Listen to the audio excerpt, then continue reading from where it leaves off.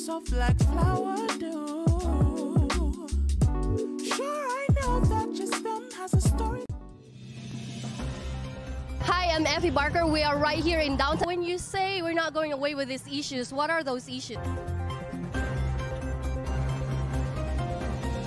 Good evening. Welcome to the special edition of I'm Effie Barker. You've already been smart to, to analyze and see these things. It's not just like sitting there, but tinitingnan mo yung mga kailangan to be the host. Kailangan. People say, all you have to do in hosting is, I teach now. I wrote the hosting syllabus of ABS-CBN, and I teach public speaking formally, academically. So I started to realize that it's not enough just to talk. Hindi po. You need a lot more. And when they say you have to be natural, you have to be authentic, you have to be your real self. What is real in front of a camera? It's a performance. So what is authentic in front of an audience? When I have to project, I have to make you understand. I have to make you like me and Effie. I have to.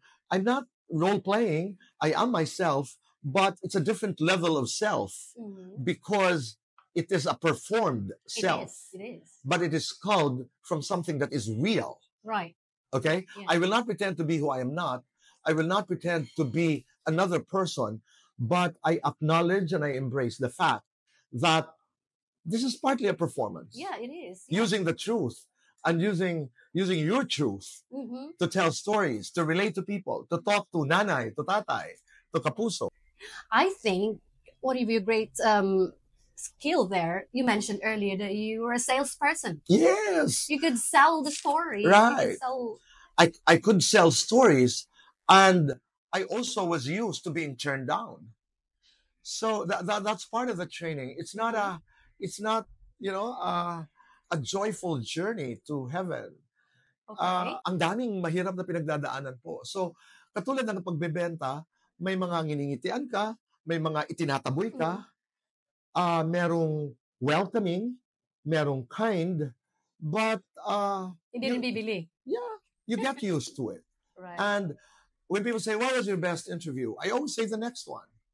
Right. Yeah, I look forward to the next one because every time I preview an interview, meron akong nakikita na, why didn't I ask this question? Why didn't I make the follow-up? Why was I so loquacious? Why was I so verbose?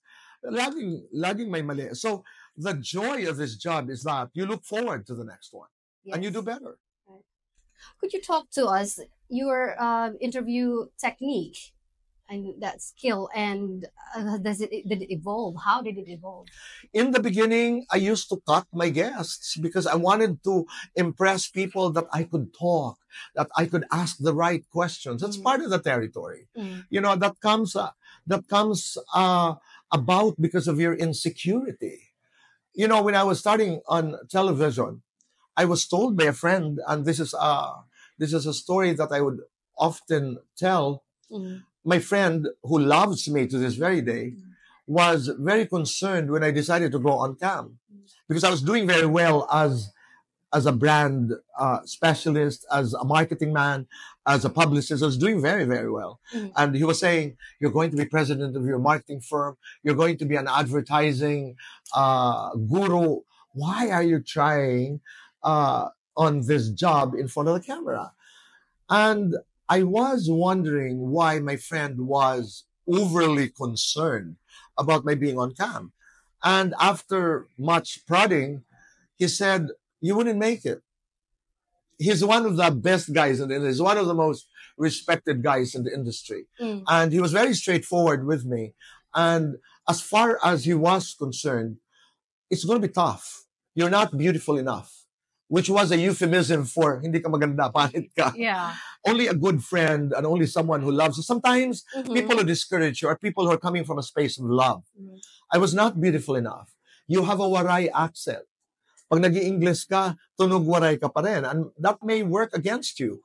And when you speak Tagalog, may punto ka. Yung E nagiging E, yung O nagiging U. And, when you're Bisaya, when you're waray, you become self-conscious about it until I learned much later that the only way to do it is to embrace who you are. Eh ano kung matapilok ang dila ko? Di sasabihin ko uli.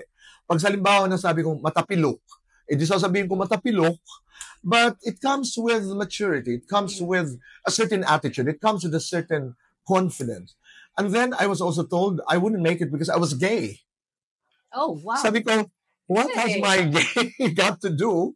But, that's what it was then. I mean, I'm talking about Right, right. over 30 years ago when I was starting a television career. So I knew where I was. I knew my weaknesses. I knew expectations of people. And this is really funny because I'm telling now a lot of my students that the only way, if you want to be a host, do it. Just do it until you discover if you really like it. Katulad halimbawa, a couple of months ago, I started to write songs Oh, for the okay. LGBT community. I produced and wrote the first LGBT-themed album of the Philippines, which was released last June, the Pride Month. How did I write the songs? I was asked in a press conference in this very restaurant. Sabi ko, I just wrote the songs. Pag kulang ang syllables, dinadagdagan. Pag sinasabi ng musician, kulang ng dagdagan ng 2 lines, I would add 2 lines. I mean, that's the way you do it. Yeah. Just do it. It's Just like write it. baptism by fire. Yeah. Get burned. Yeah. Survive if you can. Yeah. Just don't die. Right.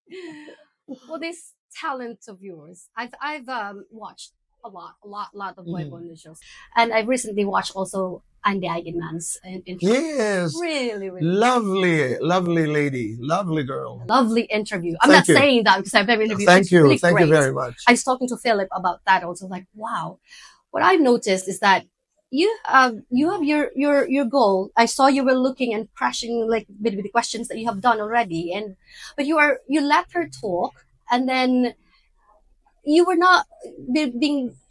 You're not driven away from it, and you still come back. Your focus is in it, and Thank you. yeah, your style of interview. Why do you think it worked? That it's good and it worked. Effie, And I'll answer. I might forget. I'm very adventurous. Sobrang matapang ako pagdating sa interviews.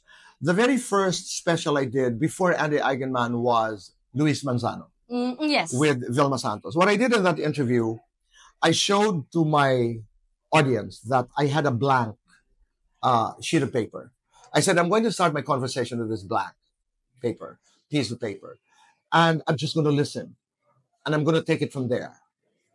I will go to where Luis would lead me to. So I just listened. And I structured my interview based on how are you doing? Are you happy? And then, it starts to roll. With Andy Eigenman, I had a couple of notes because it had something to do with Jane, Jacqueline Hussein, the mother, and the relationship and other notes. But what you discover is when you are in a conversation, it's like a dance. yes. And the I moment noticed the dance Yeah. during the interview. it's a kind of dance. You would feel that she wants to go left, Yes. so you go left, and there's something interesting somewhere in the middle, and you go there, and she dances with you, and then sometimes she allows herself to be led towards the right, and you go there. So the notes that you wrote are basically research materials. Do not be obsessed with what you plan to do, Right. because what becomes the conversation is what is captured by the moment, by the now. It helps that I know the girl. I've done most, if not all, of her most important interviews. I've done interviews with her mother, but I love the punches. I love riding the tide. I love going over the cliff, jumping into the unknown. I enjoy that to this very moment. I just finished my interview with Alden Richards, and one of the biggest stars in this country. So you have handlers who would say, my writers would come to me and say, these are the mandatories, and these are questions that are not supposed to be touched. I'm not bothered by that. I will listen. Oh, If I okay. am allowed by an interview to go into the sacred spaces, I'll Mhm. jump into them. Yeah. But I'll make sure that I was led into them by my guest. Right.